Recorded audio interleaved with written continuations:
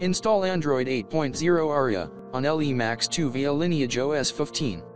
Download links and other information are available in the description section below. First check out that, then start the procedure.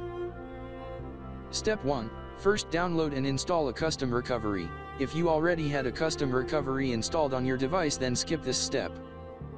Step 2. Download Android 8.0 ROM and apps from description below and save it on your device. Step 3. Now boot your device into recovery mode.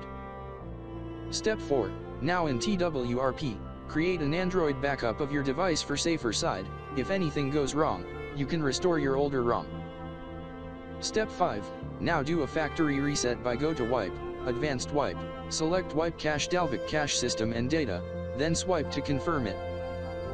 Step 6. Now go to Install, and locate the ROM zip file and swipe to install the ROM file. After the process completes, flash the GApps zip file.